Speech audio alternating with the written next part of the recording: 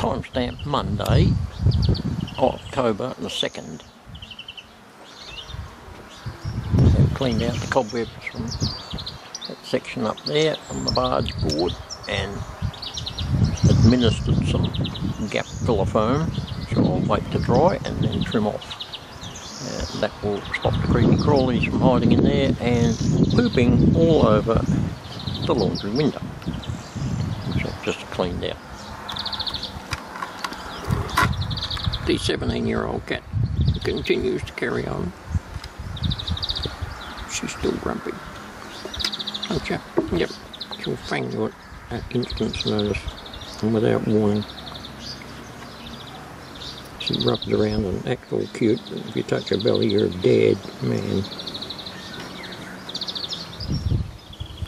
Undercoat on both sides of the next lot of railing uprights. Okay, date stamp, it's Tuesday, 10:15 in the morning, 3rd of April.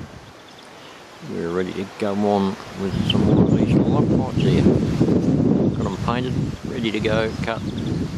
Let's get into it. It's now 10:44, so half an hour and I'll finish that section off.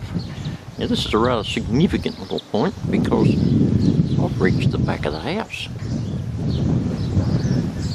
So from way down the front there, slowly but surely, I have got to this point, which is the back of the house. It doesn't sound like much, but it's a significant psychological step for me. So that means there's only this section and that one there. So 3 sections to go to the actual back. That's 5 metres, that back decking area. See? So anyway, that's what we're up to. As the rain starts to tinkle out of nowhere.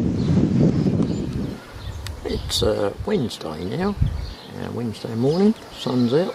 I'm continuing to fill gaps in here along the barge board to keep the creepies out and touching up the boards as I go. This has all got to be fixed up and repainted out here, all part of getting the roof on here, getting this all covered up out the back here, which is going to be a big major job, but we'll get to it. We'll get all the other little bits and pieces out of the way first.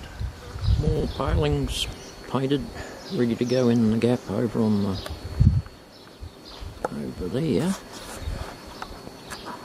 in that hole there. Righto, date stamp Friday 6th of October and it's about 10:30 in the morning. I'm just having a cup of tea and we're up to this stage.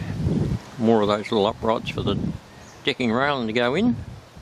Painted the bottoms to keep the moisture out. And over on the wall,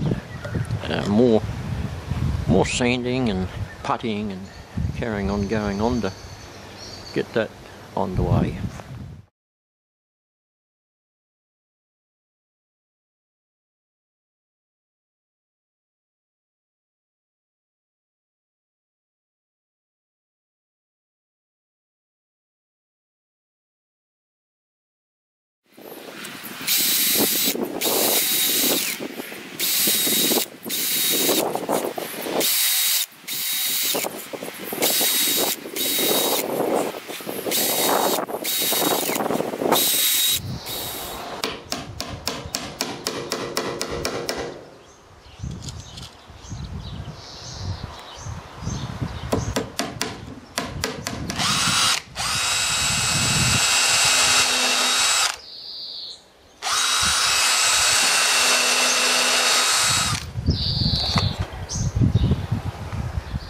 It's almost lunchtime and those 10 upright pieces are in.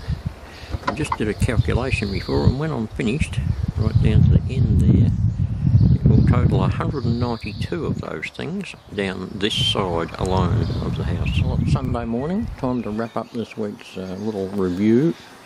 Yesterday there was a couple of branches sticking off this gum tree that I decided to tackle. One, which you can see the remnants of laying on the ground there, that ended up on top of a train shed, so I dealt with that.